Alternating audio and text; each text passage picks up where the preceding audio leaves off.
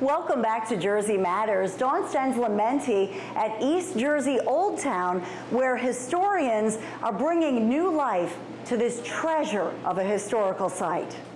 This impeccably restored historic village in Middlesex County captures the rich history of life in the 18th and 19th centuries.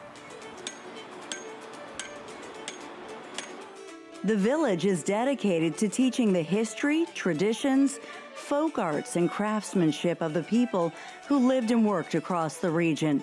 Workshops, seminars, and lectures teach educators, historical interpreters, and historians the art of period trades and crafts.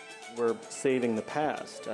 All the presenters here, all the demonstrators use primary documents that they've gathered for years or weeks or months, and they present the information based on the actual experiences of the doctors or the cooks or the soldiers or the generals.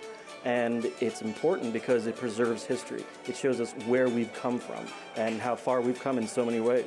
Classes like these are based on years of research to make sure it's an illuminating, authentic experience. Students are often surprised to learn that when it came to food and dietary habits in the 18th century, wealthy did not mean healthy.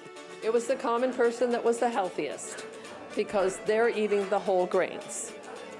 It was those who were more upper class and affluent that would only eat the white bread. Meals were monotonous with vegetables, breads, cheese, and meats of the season, known as pottage.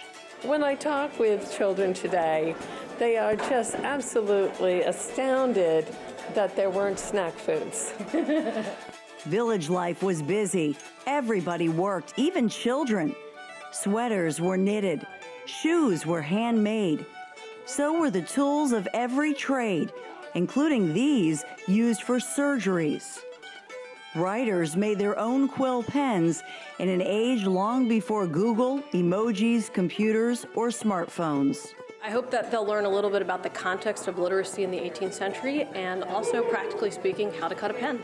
Workshops like this one that focus on details of daily life prepare these educators for upcoming summertime events across the state, which celebrate our rich history by passing it on to the next generation. To find out about all the wonderful events happening here and across the state, go to revolutionarynj.org.